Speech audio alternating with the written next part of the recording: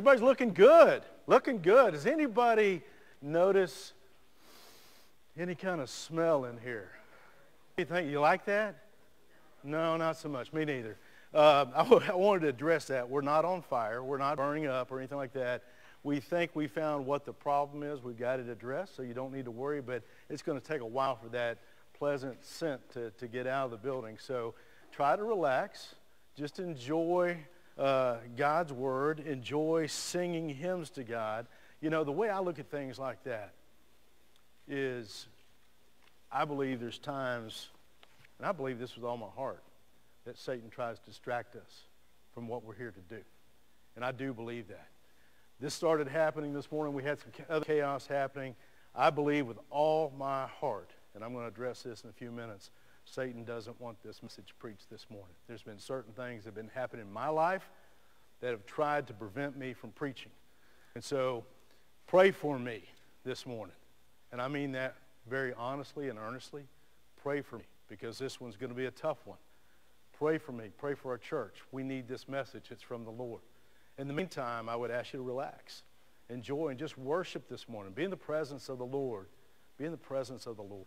I do have one quick announcement that I need to make related to ladies' Bible study tonight.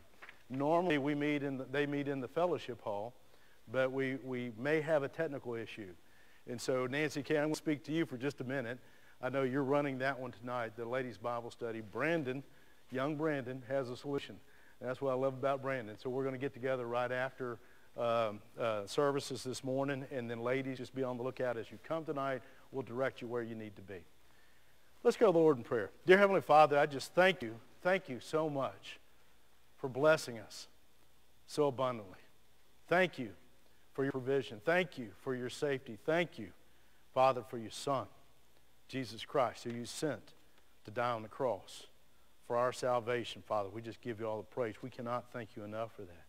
And this morning we come before you, Father, to sing praises to you, to worship you, Father, to learn more about you. And I just pray this morning that you would pour out your Spirit among us.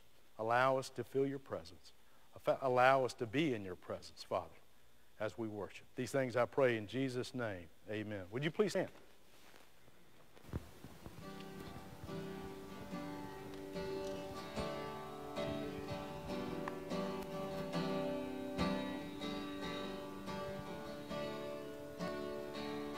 Bless the Lord, oh my soul, oh my soul.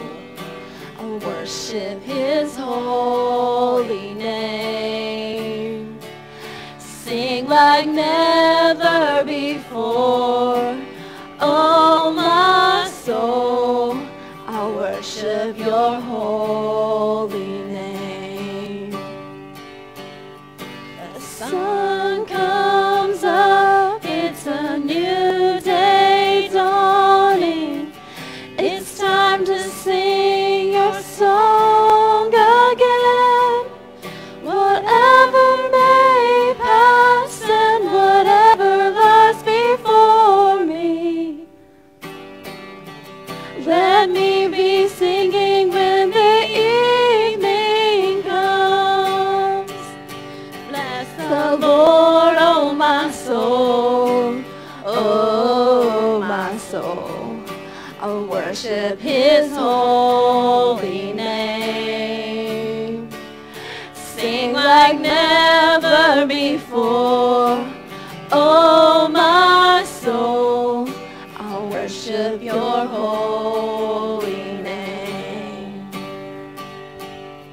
You're rich in love and you're slow to anger. Your name is great and your heart is kind. For all your goodness I will keep on singing. 10,000 reasons for my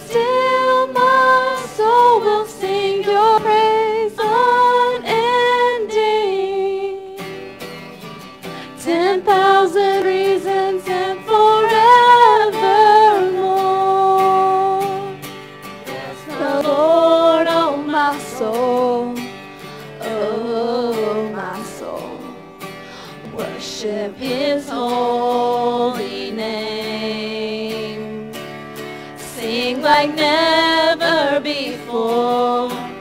Oh, my soul, I'll worship your holy name. Sing, bless the Lord. Bless the Lord, oh, my soul. Oh, my soul, worship his holy name. We're going to change things up. Sing this with us. Then sings my soul, my Savior God to thee. How great thou art, how great thou art. Then sings my soul, my Savior God to thee. How great thou art, how great thou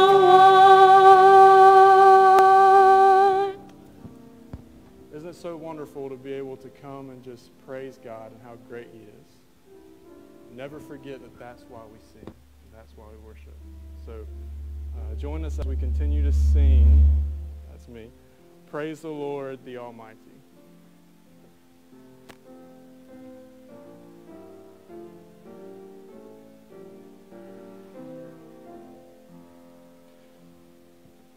Praise to the Lord, the Almighty, the King of creation. Oh, my soul, praise him, for he is thy help and salvation. All ye who hear, now to his temple draw near. Praise him in glad adoration. Praise to the Lord who overrules so wondrously reigning, shelters thee under his wings, so gently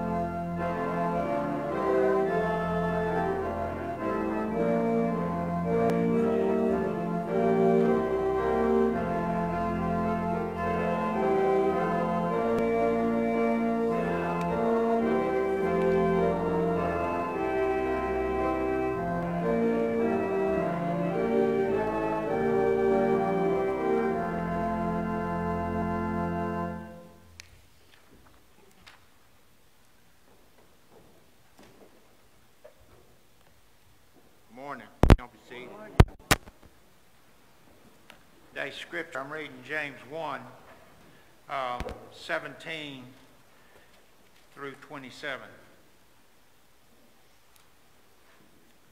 Every good thing given and every perfect gift is from above, coming down from the Father of lights, with whom there is no variation or shifting shadow. In the exercise of his will, he brought us forth by the word of truth, so that we would be kind we would be a kind of first fruits among his creatures. This you know, my beloved brethren, that everyone must be quick to hear, slow to speak, and slow to anger. For the anger of man does not achieve the righteousness of God. Therefore, putting aside all filthiness and all that remains of wickedness, in humility receive the word implanted, which is able to save your souls. But prove yourselves doers of the word, and not merely hearers who delude themselves. For if anyone is a hearer of the word and not a doer, he is like a man who looks at his natural face in a mirror. For once he has looked at himself and gone away, he has immediately forgotten what kind of person he was. But one who looks intently at the perfect law, the law of liberty, and abides by it, not having become a forgetful hearer, but an effectual doer, this man will be blessed in what he does. So the question is, do we listen and not hear? And do we hear but do not do? Let's pray. Heavenly Father, we thank you for this day. Lord, we thank you for this opportunity that you have given us to come to your house and worship you, Lord, to feel your presence, to stand here before you, Lord, and just bask in your glory and offer you all of our worship. We thank you, Lord, for these tithes and offerings. We ask you to bless them to further your kingdom. And it's in Jesus' name that we pray. Amen.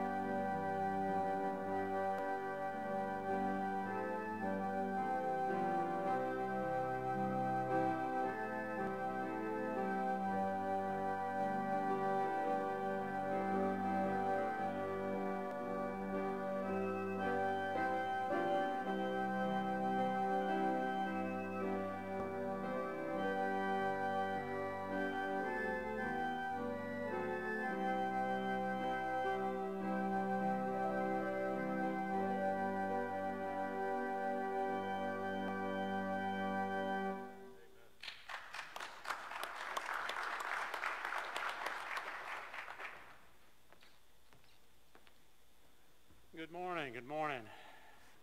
as you can tell, I'm not Bill. So, Bill, hey. But, of course, we're slack again on our choir. So we're pulling audible, and we're going to be singing a congregational song, Amazing Grace, How Sweet the Sound. You stand.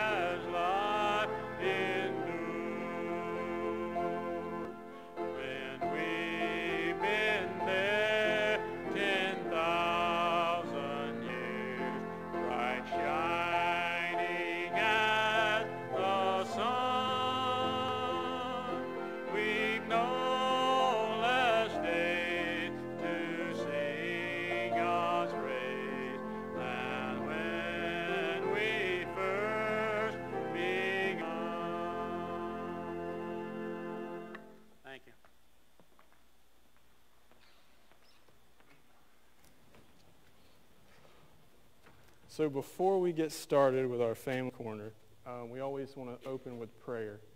And I don't know about you, but it just seems like there's always something else, that's happening in my life. Whether it's sickness or whether it's just the stresses of life, it seems like there's always something that's weighing on my heart. And that's why it's so important that we go to God in prayer. But sometimes, I don't know about you, but when I pray, I can get frustrated because I'll pray about one specific thing, and it doesn't seem like God is listening. It doesn't seem like he's answering that prayer. But I want to remind us something that God reminded me of. In Matthew 5, Jesus was teaching about how to pray. And in Matthew 5, verse 16, he's given an example of how to pray, and it says, pray this, pray your kingdom come, and your will be done on earth as it is in heaven.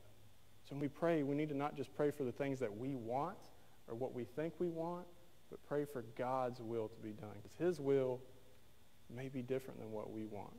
And so as we pray this morning, remember that we should always pray for God's will, because he knows much more than we know. And his way is better than our way. And so we want to remember some people this morning. We want to remember Miss Janet Reinhardt. She's not doing well, so we want to remember her in prayer. And I know there's many others. So let's go to the Lord in prayer. Dear God, we thank you so much for the opportunity to come to you and to pray.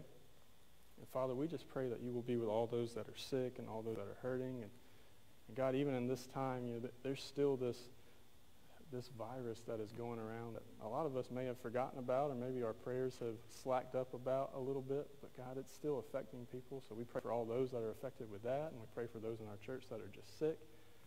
Father, we pray that you will be with them, and God, that in all things your will be done. And be with us now as we seek to learn a little bit more about you and our family corner. In Jesus' name, amen. All right, so to start off our family corner, I'm excited because I'm going to pick on two people I have not picked on yet. So Miss Ella, Miss Abby, they're going to come up. And so I mentioned just going through things in life earlier that you struggle with. That kind of reminded me of being tempted.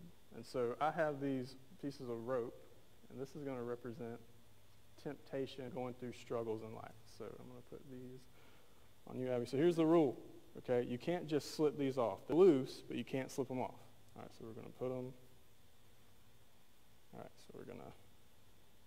So as you can see, they're connected. All right, so can y'all try to get untangled? Without taking them off your wrist, can you get untangled from each other? So they're stuck pretty good. So, I mean, I don't even think I could just break this. So they're stuck. All right, in life sometimes, we can feel like we're stuck by the things that are just coming at us. See, in life we have this enemy called Satan, and he likes to tempt us. Now, it could be he tempts us with wanting to lie so we don't get in trouble. I'm humming again, but that's okay. Miss Billy will fix me. So he may try to tie us up with wanting to lie. I'm really buzzing. There we go. All right. So he'll tie us up with that temptation to lie. Or maybe it's not listening to our parents. Or maybe it's some other temptation. But he'll tie us up and he'll get us stuck where it doesn't look like there's a way out.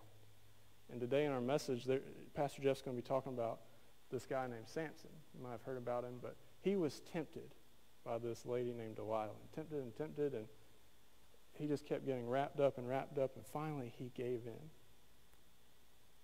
But God doesn't want us to give in to temptation. There's a verse in 1 Corinthians chapter 10, verse 13.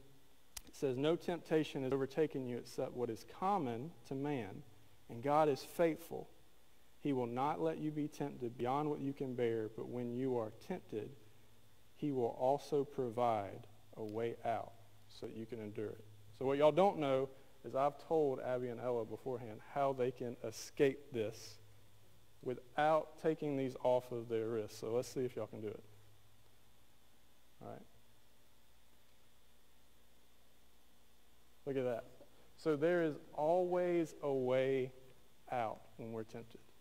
It may be more and more temptations that compound on us, but there's always a way out. So remember that this morning as Pastor Jeff comes.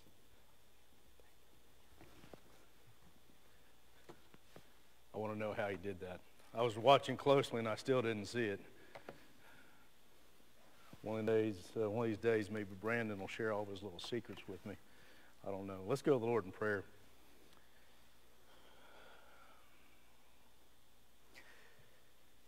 Dear Heavenly Father, I just pray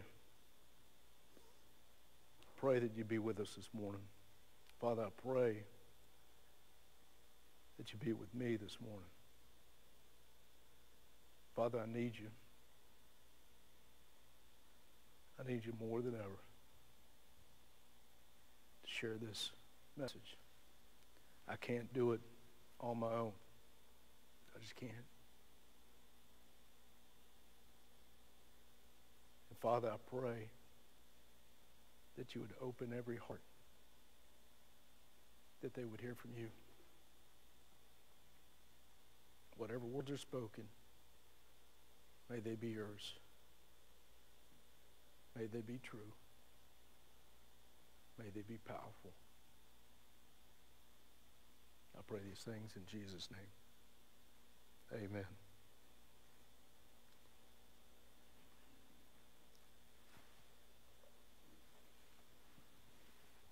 I have been struggling this week.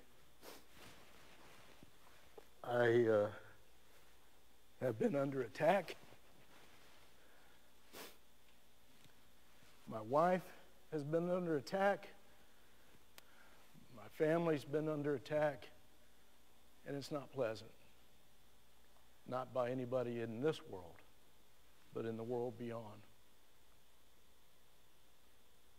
This morning, we're going to talk about Samson. But as we're talking, I need you to listen closely to some symbolism that is in this passage, and the secondary meaning perhaps that it may have. And I'll try to point those out where I can. You see, this week, I started off like any other week, seeking what God would have me to preach on. And I identified it pretty quick. We changed that. He revealed it pretty quick. And I was ready to take on this task. And something happened Wednesday night that was disturbing to me. And I'm going to have to explain why as I tell you the story, because it may not seem like that big a deal, but it was. You see, I came up here Wednesday night for a meeting. We had Bible study at 6 o'clock. We had a meeting scheduled for 5, and so I got up here. Kelly came up here with me. Parking lot was empty, except for Miss Sue. Miss Sue was here already, but I know Sue's car. I knew any other car that would pull up that was showing up for the 5 o'clock meeting. And as I was walking in, I saw a car pull up down yonder. Not the lower level, but right outside this door.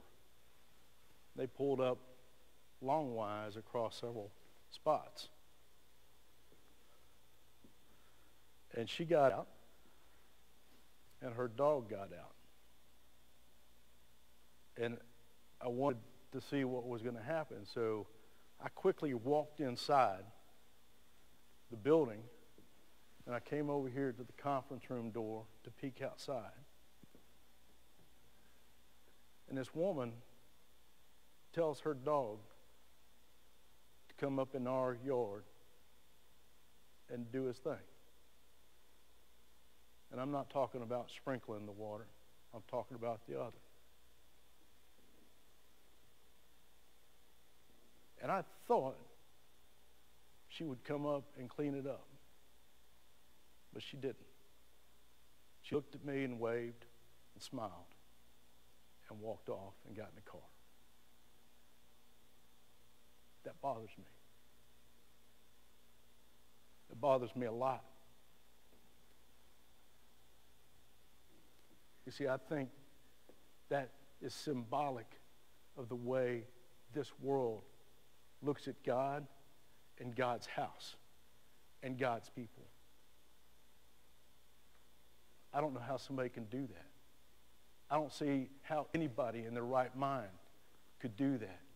And it may seem like a little thing, but it's not. It's a big thing. In my heart, in my mind, in my soul, it's so symptomatic of everything that's going on in this world. You see, the church is being chastised for what we believe in. The people are being chastised for what we believe in. Every week, it seems like there's a new battle. Every week, it gets to be fatiguing. Every week, it seems like more and more believers are saying, maybe it's not that big a deal that we should do that, whatever that is. I know people in this sanctuary that have given in. I know people that used to be in this sanctuary that have given in.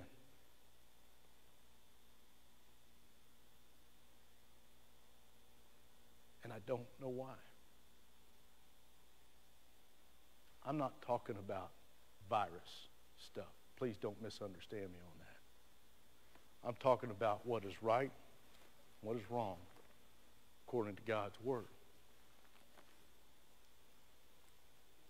There's those that would say,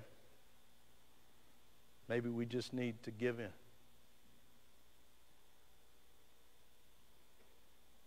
can't do that. I won't do that. No matter how hard things get. And they got pretty bad this week. You see, Satan is playing what I refer to as the long game. He's playing chess, not checkers. Checkers is a simple, fast game. Chess, you have to have strategy. Chess, you have to sometimes sacrifice something small to get something large. Churches are giving in to small things. Churches are giving in to small things that will lead to bigger things. You see, it wasn't that long ago you read the Bible in school. I don't see that anymore. It wasn't that long ago that you saw the 10 Commandments everywhere you went in federal buildings, state buildings. I don't see that anymore. They're taking away the small things to get to the big things. There's a pastor that said something this week. He said, every time you add something else to Christianity, you end up with that other thing. And that other thing isn't the way we believe. Said differently, every time you take something away from Christianity, it's that other thing. And that other thing is not the way we believe.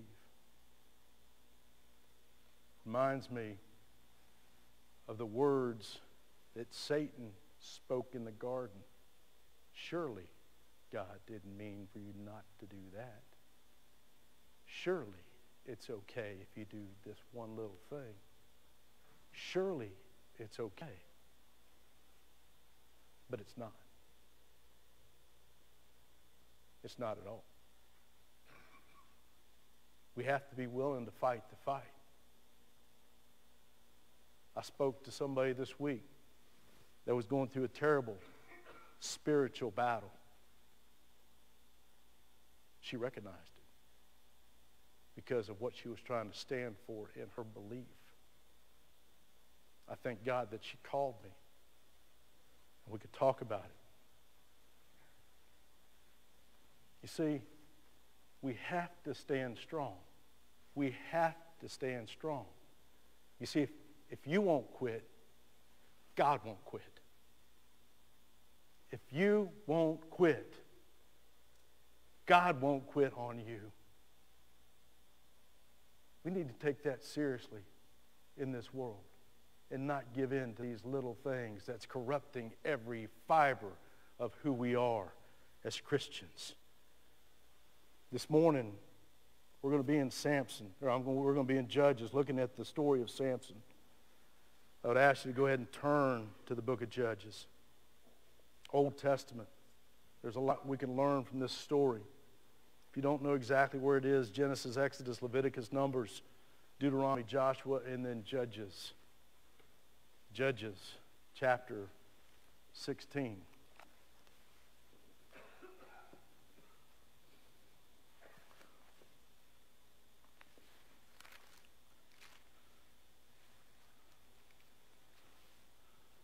Judges chapter 16, verses 15 through 22. It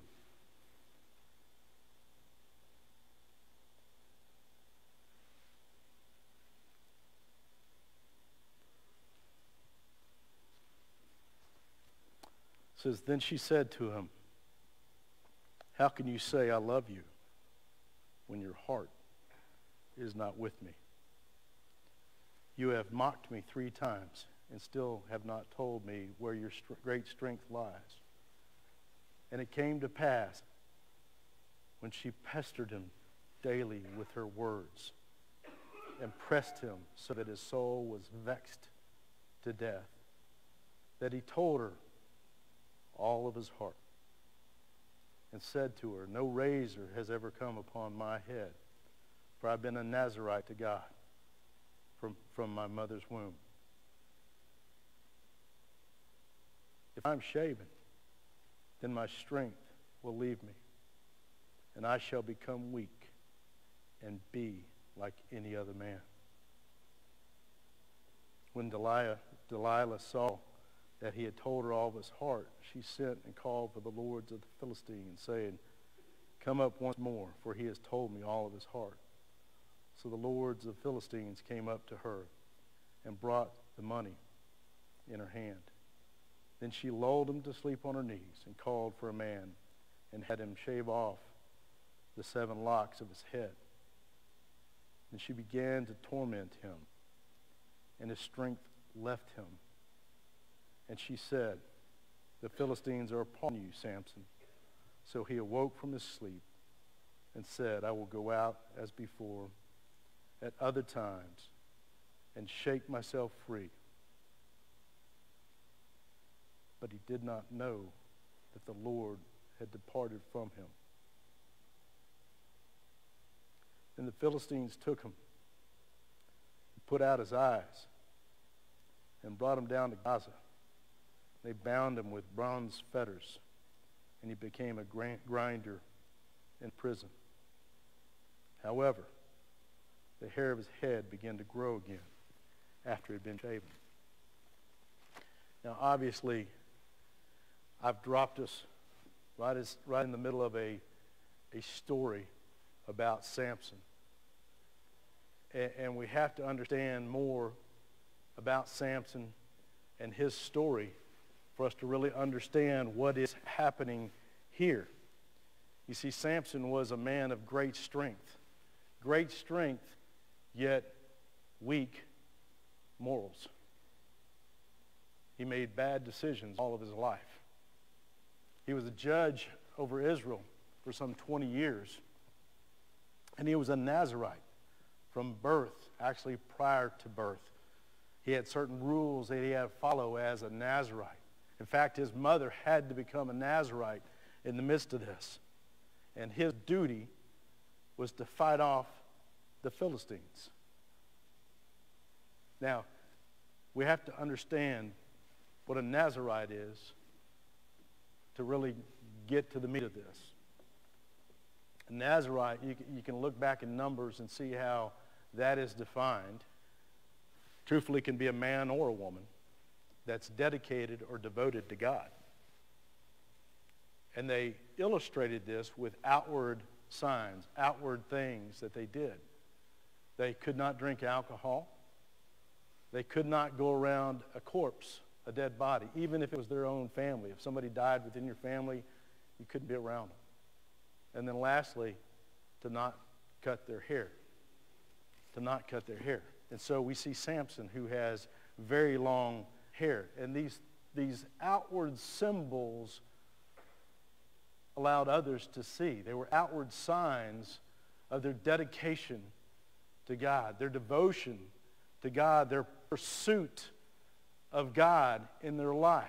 At least it should have been, unless their other outward actions trumped those. And so you have Samson.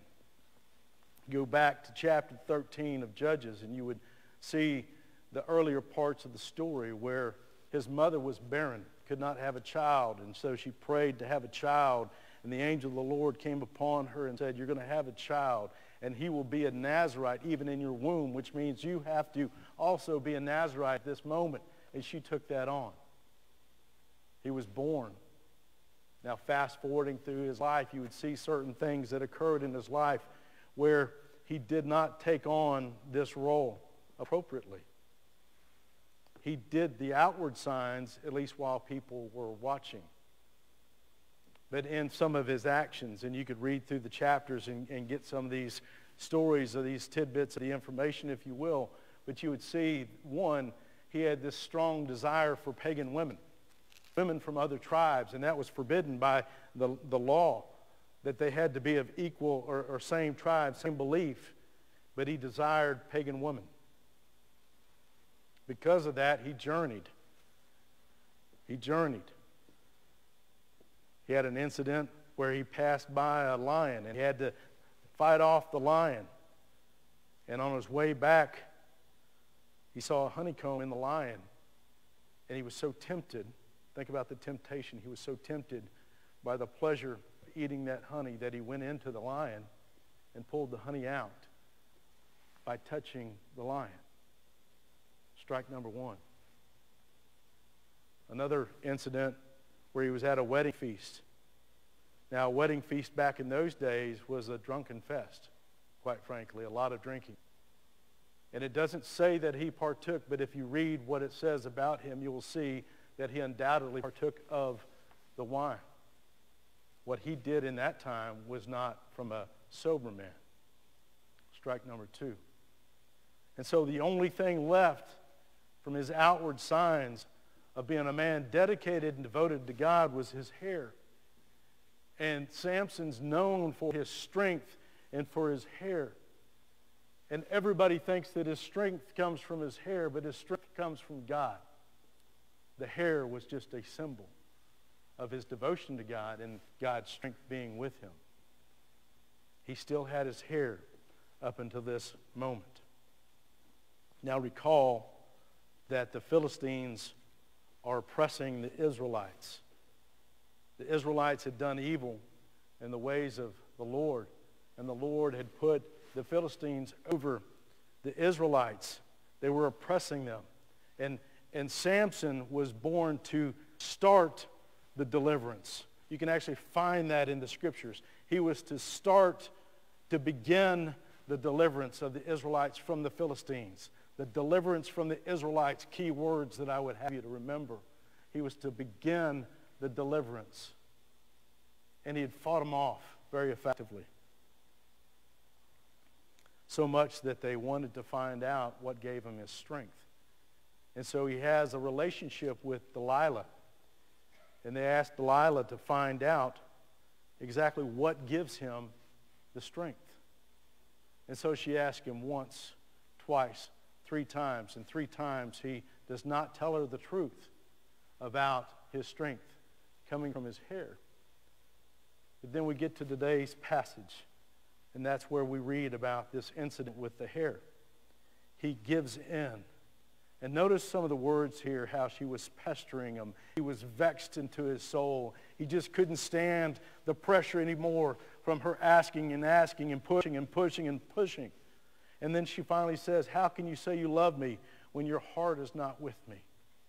Such tender words, such tempting words that come upon Samson from Delilah in this moment. In other words, she's saying, don't you love me more than you love God?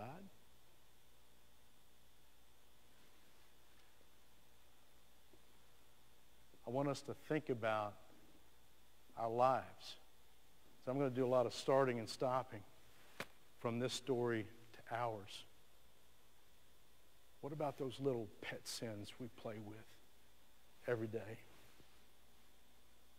Drinking, lying, gossiping, pornography, whatever it may be, they exist.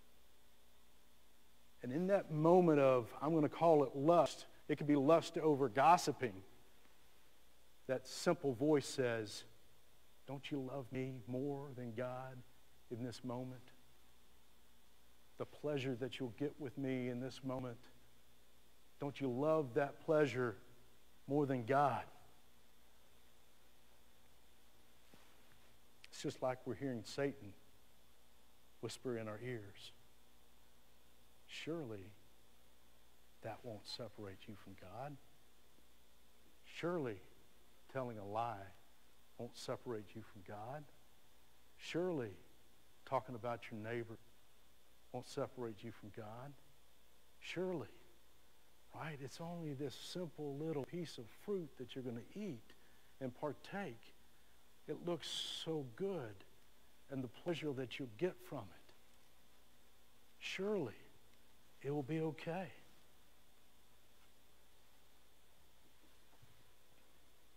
Samson's words here hurt me, and I hope they hurt you when we read it from our own perspective. He says, I shall become weak and be like any other man. I shall become weak. Weak from the strength that I have from the Lord. I shall become weak and be like any other man. He gave in to his lust. He gave in to his desire. He gave in to what the world had to offer at that moment. And we're told in the New Testament to be separate, to separate ourselves from the ways of the world. Yet we don't do that. We find ourselves in a very similar situation. In verses 18 through 20, we see the final straw when his hair is cut.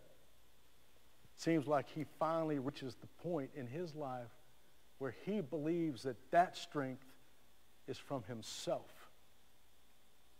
Because why would you ever allow your hair to be cut if that's the strength that you gain from the Lord? He gives in to her request. And she calls in the Philistines, and they shave his hair. And she begins to torment him. And she says, the Philistines are upon you. What are you going to do? He says, I'll get up and fight them off just like I have every other time. I. But isn't it fascinating in verse 20 that he never recognized when the Lord departed from him? He was on his own. In the midst of this moment. You see, I think we can find ourselves in that same situation. I call it sin quicksand. Right? Because you do that first little sin, and you think, I'm okay, I can come back out. And then you do another one, and then all of a sudden you find that the ground around you won't let go of you. And it lures you into another one, and another one. And you're trying to cover it up by lying. You're trying to cover it up by other actions. Next thing you know, you're totally engulfed in the quicksand that sin represents. And it's almost above your head. You can't survive, and you're without any strength whatsoever. Quicksand that we find ourselves in with sin. In verse 21, we see the result. We see the result. We get a symbolic picture. Remember I talked about the symbolism?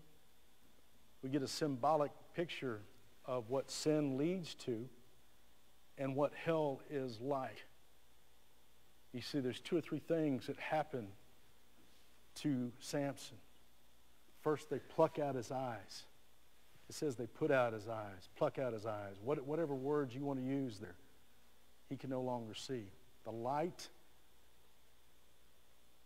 is gone from his life. For me, my light is the Lord Jesus Christ. If I look at this, I see a man that has no light in his life. He's separated from God. And he's placed in bondage, just like we are if we ever don't accept Christ. Just like we are when we do sin, we're in bondage. Then he's placed into the grinder. Now understand, this was a place reserved for animals to grind the meal, if you will. He cannot see. He's bound, and all he's doing is pushing a wheel, grinding, grinding, grinding. Dark, terrible torment is the life that he's living at this point. He's in torment. It's symbolic of what we might face if we're separate from God. But then we get this ray of hope in verse 22. And this is the one verse. If I had a key verse, this is the one. The hair on his head began to grow. Now think of what the hair represented. Now I'm not telling you it was God. His strength wasn't from his hair, but that represents the fire that was still within him, God's presence within his life. It was still there in his life. He's regaining his strength from God, from heaven above. He's regaining his strength. Now, what we need to understand is in our life, if we've accepted Christ in our lives, we have that same inner strength that we can always rely upon. If you've accepted Jesus Christ, he will never leave nor forsake you whatsoever. Now, to read the rest of the story, we'd have to go on beyond this, but we would see that the Philistines get egotistical and prideful, and they want to celebrate. They bring him before each other, and they go into a great hall, and they want to bring Samson out and ridicule him and mock him. And so they strap him to the two pillars. And Samson does this great thing. This great, great thing that we all should look at. He cries out to God, Lord God, remember me one more time. Remember me one more time. I know I'm nothing but a sinner. I know I'm not worthy. I know I wasted all my time. Remember me, Lord, and give me the strength that I need. And he gives him the strength that he needs, and he pulls the pillars down, killing all of the Philistines that were there, some 3,000 men. Little trivia. He killed more men in that one action through God's strength than he did through his entire life. Through that one action, God eliminated the Philistines. This story is a fascinating story. You see, we tend to tell this story a lot to kids. I've read this story to young ones. And we talk about the hair, we talk about God's strength, but we don't talk about the sin that we see in Samson's life. But we should, because there's so many truths in this. You see, we can see a couple things in particular. One is we can see a self-reflection of ourselves and the lives that we live and how we play with sin in our life, not realizing the strength that we have from God, that is only from God, to resist everything that's in our lives, all the temptation that's out there. We play with it. We play with it. But we also, when we look at Samson, we get to see a foreshadow of Christ through his life, and that he came and he conquered and he began the deliverance of Israel in this. My message, and I know it's been a bit convoluted, it's just simple. Don't quit. This is a bad place we live in. And I've experienced some bad stuff this week. And I don't want to go through it again, but I will. If it means I keep on preaching and keep on teaching, I'll do that. We are called to not quit. Not quit anything that you're doing for the glory of God. Don't quit, because God won't quit on you. Don't quit in prayer, seeking him at all times, pleading out to him at all times, crying out to him at all times, God, deliver me from this situation that I'm in. God, it's only you that can deliver me from this. Give me the strength that I need to get through this.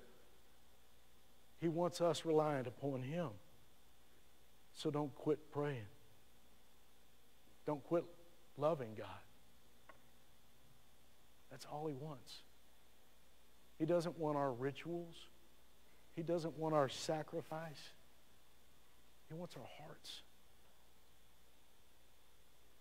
Don't quit loving God and really seeking him, pouring through his word. You see, that's how he reveals himself to us. People have shelved their Bibles and put them up. Why would you ever do that? Our Bibles need to be out every day. Our Bibles need to be tattered, worn, because we use them so much. Don't quit loving God. Don't quit seeking God. Don't quit loving each other. This is a bad place we live in. The hurt and the hatred that exist is unfathomable. We've got to love each other. Love each other so much that we share our greatest joy, which is Jesus Christ. Don't quit in service.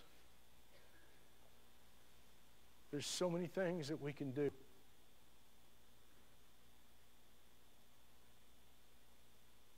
So many things we can do. It starts right here. I was talking to somebody that used to live here this week. They talked about how Saluda Baptist and Saluda are both special places. We've got to take that specialness out into this world. It means we're going to be tired. It means we're going to want to give up. But we can't. We've got to keep pushing. Pushing. Pushing. You see, if you don't quit, God's not going to quit. You don't quit praying, don't quit loving, don't quit serving. God's not going to quit on you. This week I was beaten down pretty bad. And I promise you, Satan didn't want this one preached. All week, distractions came up. I spent the entire morning this morning in prayer. That's all I could do. I came up here ready, and chaos started hitting. I thought the building was going to burn down till Dexter and everybody else figured out what was going on. Wayne and Rod, they were all running around out here. But you know what? Even if our building burns down, we're still going to have church. Somewhere, we're going to have church. Don't quit. God won't quit on you. Let's go to the Lord in prayer. Father, we just come to you this morning, seeking you.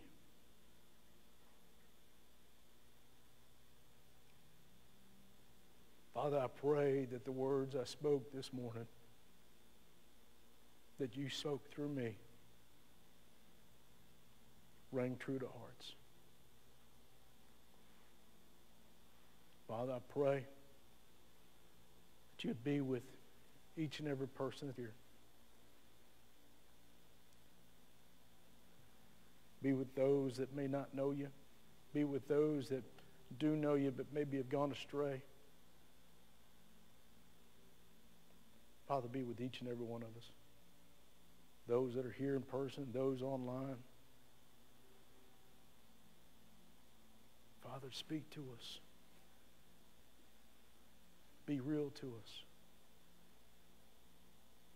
As Samson cried out, Father, we're crying out to you. Remember us, O Lord. Remember us. Strengthen us, O Lord. Just one more time. Just one more time. That we may do what you need us to do, that you want us to do, Father. Reveal yourself to us. Father, for that person this morning that doesn't know you, I pray that you would convict their hearts before it's everlasting too late. Father, allow them to feel your presence. Allow them to feel that joy. Allow them to feel the peace and contentment that they can only experience through you. Father, for the person that maybe has gone astray, I pray that you pull them back in. Father, allow them to be as the prodigal son was, seeing you with open arms, running to greet them. Allow them to come back, Father. Father, we pray for revival in our church and in our land. We need you. We need you. Father, for those that might be thinking of coming to worship at Saluda Baptist Church, visitors, Father, I pray that they would see that we're a Bible-teaching, Bible-preaching church. That's all we do. It's your word, Father. We give thanks for you revealing it to us. Father, I pray that you be with us this morning. Be with each person. Move in the hearts this morning. For those that need to repent, Father, I pray that you would just be real to them this morning.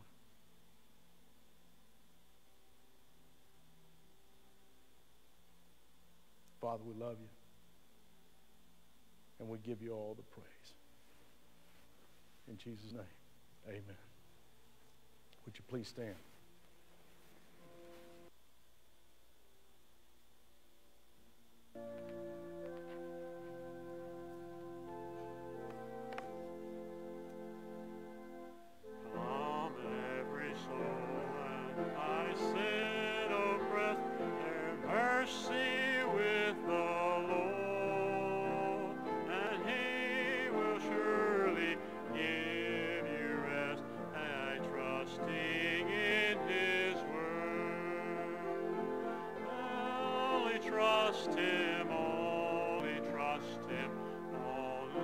Trust him now. He will save you. He will save you. He will save you now. For the Lord Jesus in his precious blood, rich blessings to bestow, plunge now into the crimson blood that washes white as snow. Only trust him, only trust him, only trust him now. He will save you, he will save you, he will save you now. Morning, it is so refreshing, encouraging to me to see so many folks here. Remember, there's churches out there that have not opened their doors yet. We are blessed. We are blessed indeed to be able to come into God's house and worship each and every Sunday morning, every Wednesday night, every Sunday night. Speaking of Sunday night, please don't forget Bible studies tonight, men and women, youth and children. We have something for the entire family. Women, we don't know where you're meeting tonight, but we're going to figure that out. We will know by 5 o'clock tonight. Pastor Brandon will know by 5 o'clock tonight. Also, for our seniors, we have a dinner this Friday afternoon, Saturday. I was thinking it's Friday. Okay, Saturday. I need to look at my calendar a little more closely. Saturday at 4 o'clock. I don't know about y'all. That seems kind of early, but I can eat early anytime. I'm good with that time. And there might be some special entertainment, I've heard, that is going to be there at that dinner. So if you haven't signed up, today is the deadline. Sign up on the table. We've only got about 21. We need twice that number. We want twice that number to serve as many as we can. Come and join us each and every time the doors are open. That's my challenge, my encouragement to you. Come and join us and be in fellowship with your church family. Let's go to the Lord in prayer. Dear Heavenly Father, I just thank you so much for blessing us so abundantly. Father, you're so good to us. You're so good to Saluda Baptist Church, and I thank you for that. I thank you for each and every person that's here in person. I thank you for each person that joined us online. Father, may your word ring true to each and every person that's out there, each and every heart. Father, I just pray that you would pour out your Spirit among many. Father, give us opportunities as we depart this building, that we may witness to others, that we may share the gospel with others. Father, that is our desire, to share the gospel with as many as we can. Father, as we depart here, please keep us safe. And Father, we just give a safe return at the next appointed time. These things we pray in Jesus' name. Amen.